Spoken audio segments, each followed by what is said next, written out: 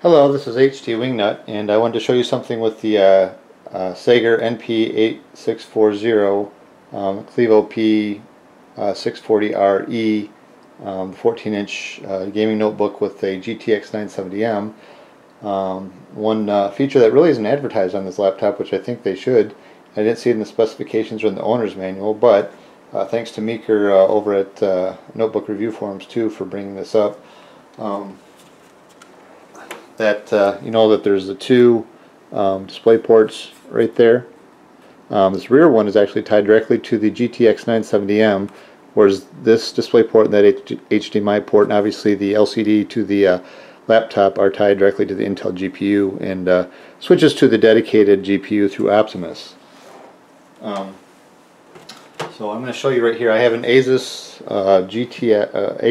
G-Sync monitor that I use, 2560 by 1440 for my desktop, but plugging this into this laptop, I have this adapter here that goes from mini HDMI or mini DisplayPort to DisplayPort. I plug it in the front one here. This one goes directly to the NVIDIA GPU. I have it set up so it switches over to the desktop LCD. Now what we're going to do is show you the control panel. Let's see, let's do it over here. And that's what you'd expect, like in a typical Optimus configuration when you're set up with Intel graphics. You've got the Intel control panel, right? And then also you have the NVIDIA control panel, which is, as expected, you know, pretty sparse. Now, what we'll do, and it's sparse because all the settings have to go through the Intel GPU with Optimus. Now when we hook up to this other display port, it is tied directly to the GTX 970M, so you can see it should bypass the Intel GPU and go directly to the NVIDIA.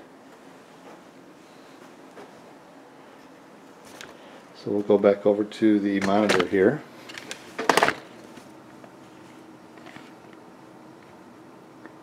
And boom, all you see is the NVIDIA control panel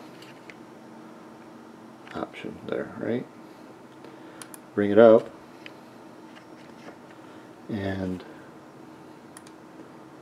you can see you've got all the typical control panel options that you'd expect, including G-Sync. And G-Sync does work, look at this, because it's a G-Sync monitor. When the 970M, this laptop is G-Sync, I guess, compatible. And where did I put that? Let's see here. There we go, G-Sync pendulum.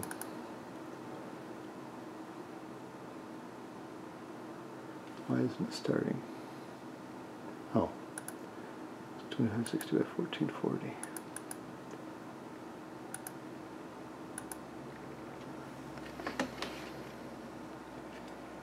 And if you look in the upper left hand corner, you can see it has a G-Sync option that will not work if you don't have G-Sync on.